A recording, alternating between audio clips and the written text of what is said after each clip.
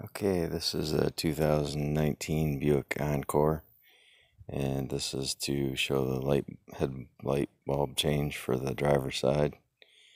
There's not many videos on YouTube yet, so I got the Extra Vision Sylvanias. Work really good. The factory ones in mine, being just the standard premium edition, are really yellow compared to the LED around the light. So what I've come up to decide is the easiest way is to pull this plug right here.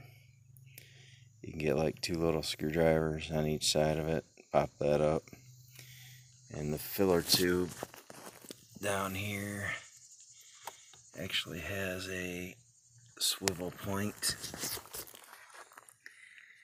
I think if you can see right down there, it's got a connection where it goes in.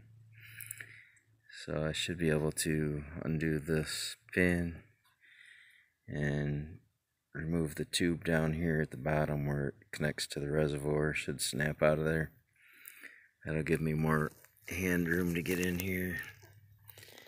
And then I should be able to reach both headlights, which they both have the round covers, just like the passenger side. Right here's one, and then here's the other behind the neck.